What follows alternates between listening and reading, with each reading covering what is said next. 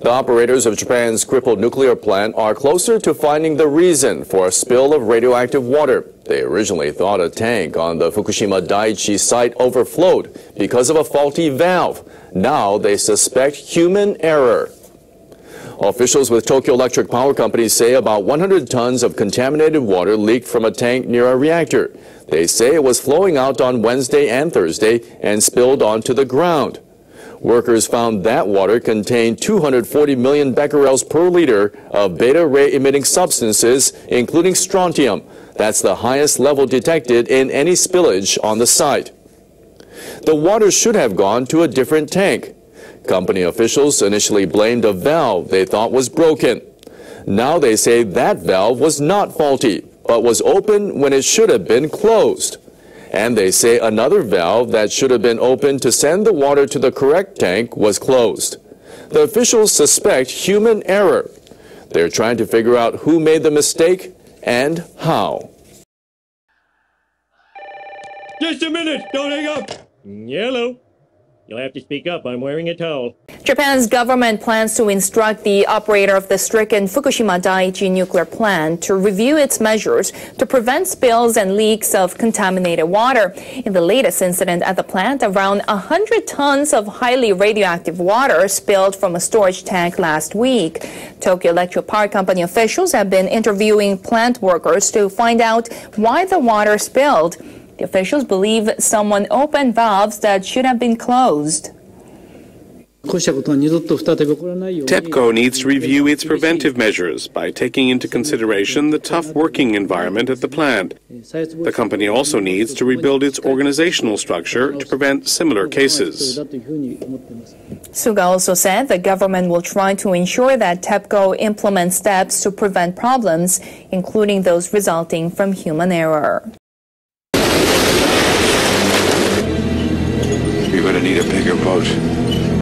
Japan's nuclear regulators have criticized the plant's operator for failing to prevent the massive leakage.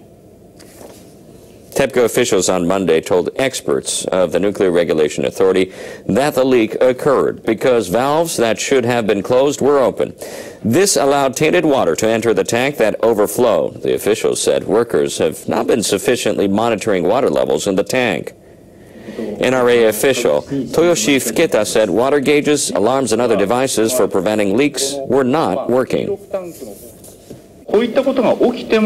The safety system was supposed to prevent such accidents, but it failed. It's a very serious problem. He requested that the firm take thorough measures to ensure that the devices are fully functional. Another official asked the utility to look into the possibility of human error as workers attaching number plates to the valves may have opened them. After the meeting, Managing Executive Officer Takafumi Anegawa apologized for the accident and said the firm will improve the safety system immediately. He added that the utility must change its corporate culture. You may feel that we didn't do enough, but now we know what the problem is, so we'd like to take control of our safety system as much as possible.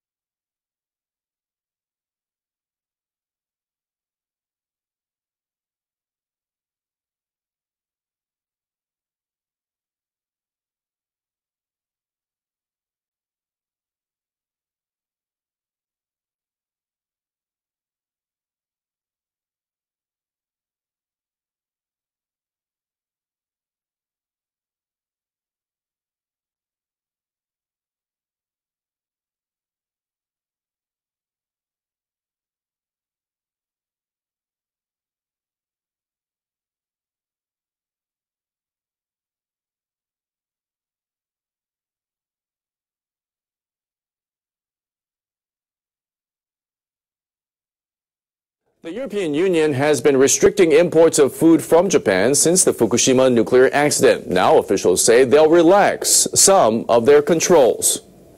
The EU requires radiation checks on food products from Tokyo and 9 other prefectures. Officials imposed that requirement in 2011 because they were worried about radiation from the Fukushima Daiichi plant. Staff at the EU's executive body say they'll ease their controls in April. They'll no longer require inspections of any food products from Tokyo and the neighboring prefecture of Kanagawa. And they'll end checks on vegetables and animal products from prefectures other than Fukushima. Still, the officials have new concerns. They'll start demanding inspections of mushrooms and bamboo shoots from the northern prefectures of Akita and Japan welcomed the highest number of overseas visitors for the month of January. That was helped by Chinese travelers during the Lunar New Year holidays. Officials at the Japan National Tourism Organization estimate more than 940,000 visitors came to Japan last month. That's up over 40% from the same month a year ago. They say the rise is due to a surge in the number of travelers from mainland China and Hong Kong. Visitors from South Korea also rose for the first time in 4 months. Japan relaxed its visa requirements, and the country is welcoming more people from Southeast Asian nations. The number of travelers from overseas in 2013 topped 10 million for the first time.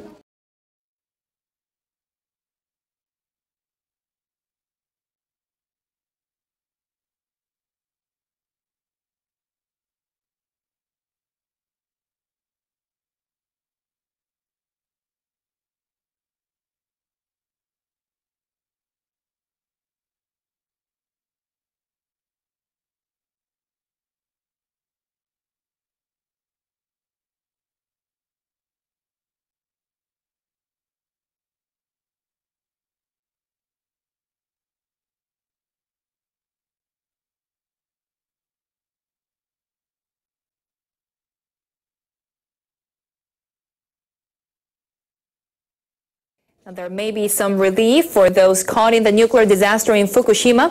Residents of a district in the prefecture near the crippled power plant may soon be able to return home.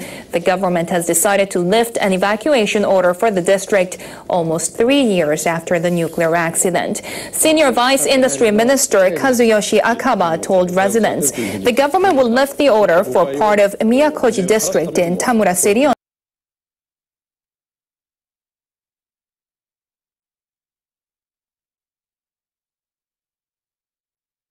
April 1st. This would be the first lifting of an evacuation order for the contaminated areas.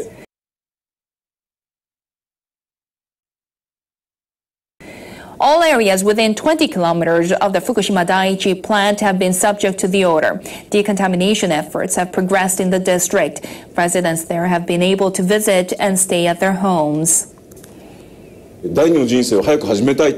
We made the decision considering the fact many people want us to lift the order so they can start their lives over as soon as possible. Some residents are urging the Environment Ministry to continue decontamination work. They say radiation levels are still high in some places. Ministry officials say they will respond on a case-by-case basis. Scientists have conducted a survey of a fault running beneath a nuclear power plant on the Sea of Japan. In the wake of the 2011 nuclear accident, the government's new regulations ban the installation of nuclear reactors above faults that could shift in the future. Kunihiko Shimazaki of the Nuclear Regulation Authority and 4 scientists began a 2-day inspection of the Shika nuclear plant in Ishikawa Prefecture. They descended into a 40-meter deep pit near the number 1 reactor and entered a tunnel dug to examine the fault's condition. Shimazaki and the others will try to determine whether the fault under one of the reactors is active. The plant operator has denied the possibility. Restarting the idle reactors at the Shika plant depends on this inspection. NRA officials and scientists also plan to check another fault located 1.4 kilometers east of the plant. The biggest trade deficit ever last month. That's since people began keeping comparative records in 1979. The country's imports exceeded exports for a 19th month in a row. Officials at the Finance Ministry say the deficit in January came to about $27.4 billion. Exports rose more than 9.5% from a year earlier in yen terms. Automakers saw strong demand for cars in the US, Europe and China. But Japan spent about 25% more on imports, led by liquefied natural gas and crude oil. The weaker yen is making fuel imports more expensive. Rising domestic demand ahead of a sales tax hike in April also contributed to the people in Japan are looking out across Southeast Asia, and they're seeing more and more job opportunities. In 2008, 48,000 Japanese nationals worked at private sector companies in 10 ASEAN countries. By 2012, the number had jumped 30% to 63,000. Workers in their 20s and 30s in particular are heading elsewhere for a career change. NHK World's Takafumi Koba reports from Bangkok.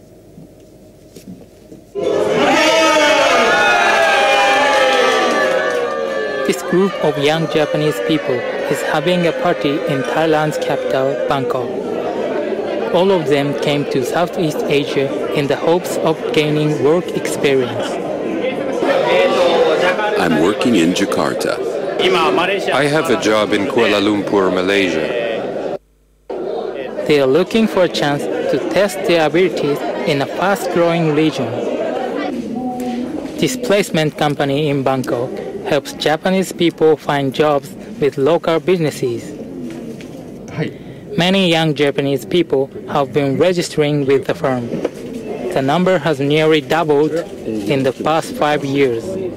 The number of companies looking for Japanese workers is also increasing. The firm received about 500 job notices last year. One reason for the rise is not only major Japanese companies, but also smaller firms are doing business here.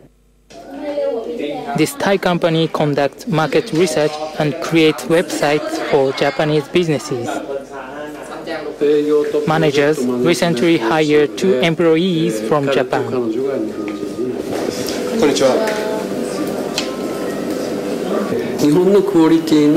Our clients are looking for services that meet Japanese standards of quality. So there's no way we can grow without hiring more workers from Japan. Tomorrow, new campaign starts. Manami Watanabe joined the company last February. She had previously worked at a call center in Tokyo.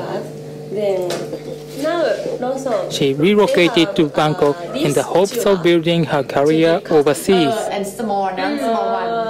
Now she leads a team of Thai staff to promote marketing strategies to clients. This experience is really valuable. Other people my age in Japan wouldn't be able to get this kind of job.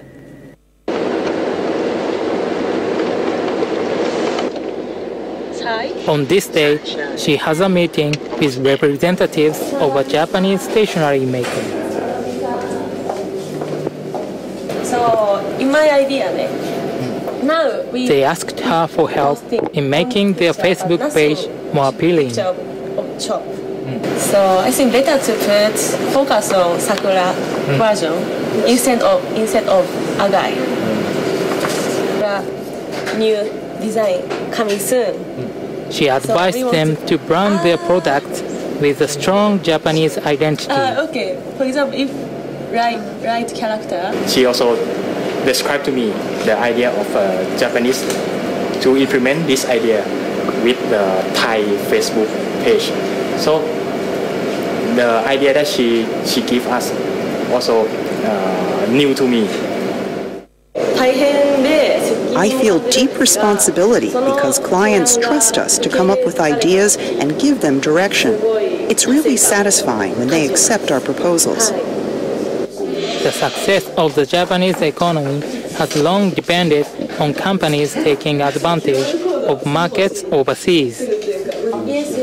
Now, young people from Japan are finding their own success in foreign countries. Takafumi Koba, NHK World, Bangkok. We imagine that in the infinite universes parallel to this one, you are still staring dumbfounded at this video.